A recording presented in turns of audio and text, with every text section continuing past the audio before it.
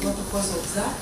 I'm Dr. Rosalia Mumo from Garissa University, and the talk, I've actually been touched by the talk about HIV/AIDS.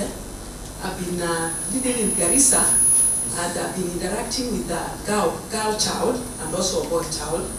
And as one of my colleagues has said, that until and unless we do away with the chewing of miraa in Garissa County, because the chewing of miraa and the hookah increases libido. Libido in wale hawajui in sexual urge. It's sexual urge, and you know we are dealing with young girls and boys. And if that one is there, especially in our institution of learning, then we still get high chances of our youth having HIV.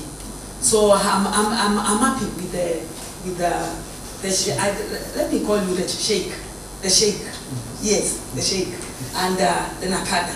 I'm also coordinating a survey on the centers in conjunction with Nakada National, and I'm also happy to see you with the students of Garissa University, and I know the outcome will actually be exactly what we are talking about. So let kushikana mikono, we get to know the solution and lower the status of HIV/AIDS in Garissa County. I'm excited to be in this forum, and I had come with the students from Garissa University and also one of our lecturers in Garissa.